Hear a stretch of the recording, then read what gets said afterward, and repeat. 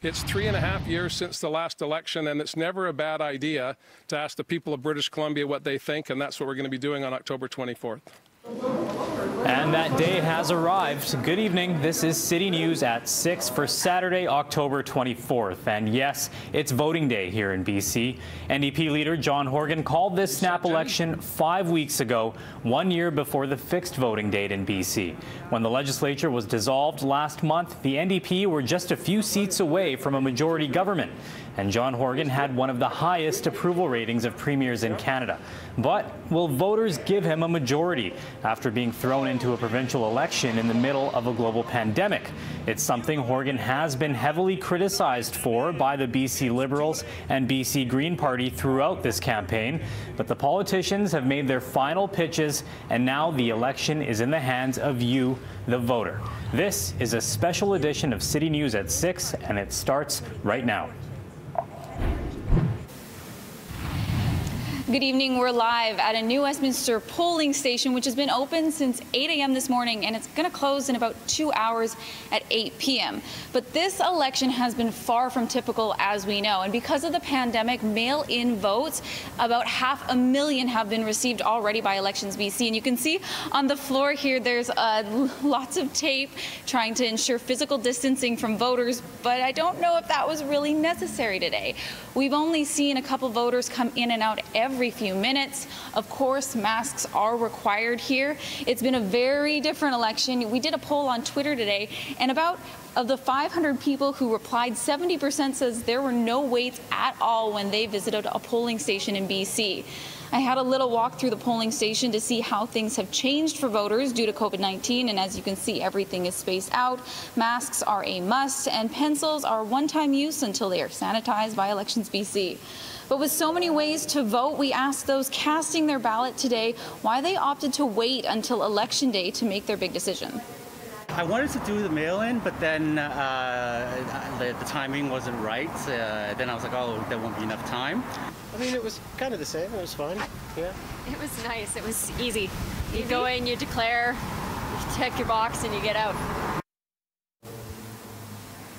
The question now is, when will we find out the final results? Elections BC says it's using the same processes this year as in the past few elections.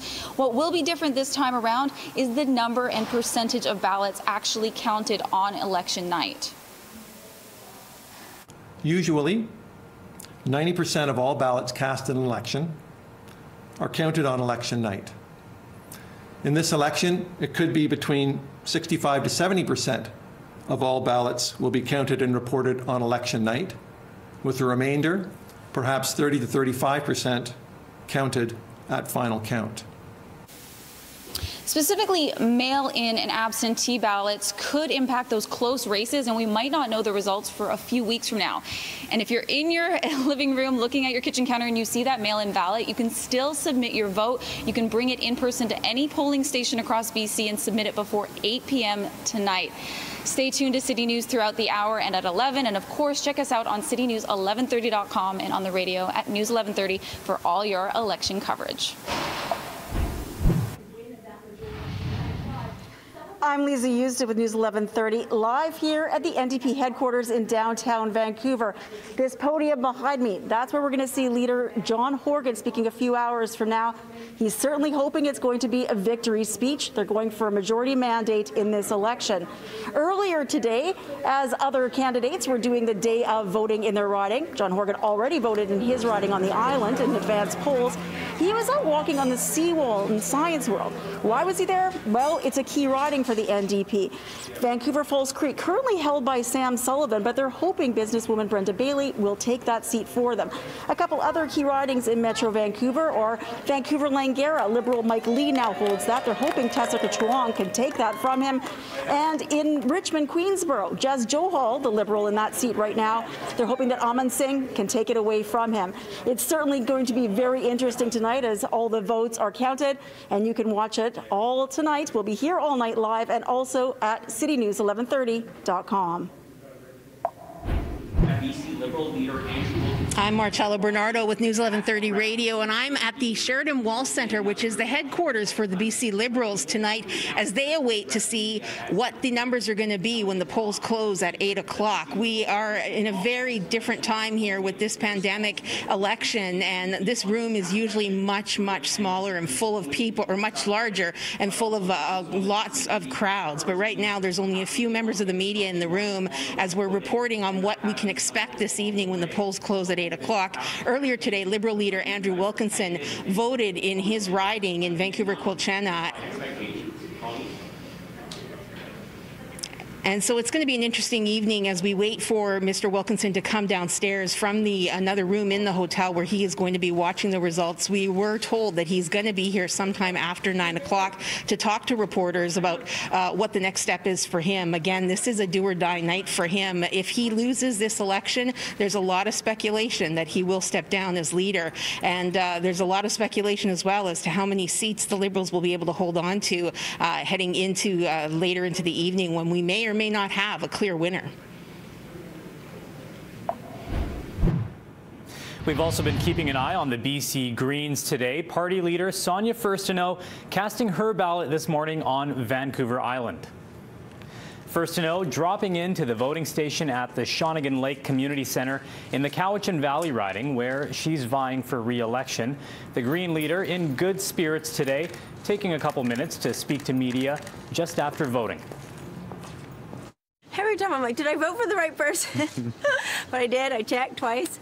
But, you know, I voted in every election, I think, since I've been 18 years old. It's so important to vote. It's important to recognize how precious democracy is. It's good. I'm really happy that with what's going on in the world right now, we can still all come out and vote and do what we're allowed to do as Canadians, which is amazing. I think it's pretty safe. We got all the masks and everyone's social distancing, and it's not much different than going to the grocery store these days. So, yeah, I think it's actually pretty irresponsible to call an election in the middle of COVID, especially when our numbers are going up, highest they've ever been, and choose an opportunity to get people to gather in spaces, indoor spaces. I think it's pretty irresponsible. Furstenau was named Green leader just 1 week before this snap election was called. Despite the initial scramble to find Green candidates, she says she's proud of the campaign her party put together on such short notice. And while she might not have had the same name recognition as John Horgan or Andrew Wilkinson, Sonia Furstenau definitely made an impression on British Columbians during the televised leaders' debate. Many considered her the winner of the debate, taking the other party leaders to task on their policy decisions and giving clear and concise answers to the moderator's questions, all while coming across as more relatable than her counterparts. The Greens are the only party on Vancouver Island tonight, with their election headquarters in Victoria.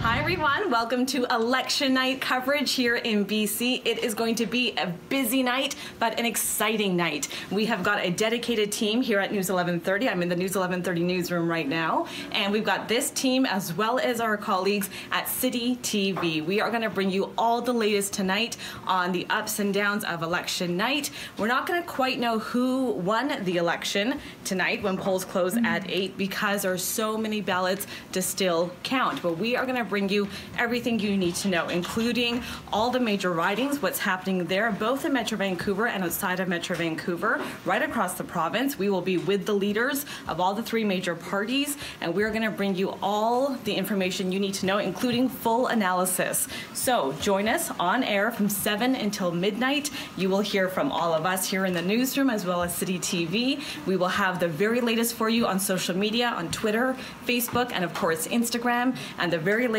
on our website at citynews1130.com. For City News, I'm News 1130 Sonia Aslam.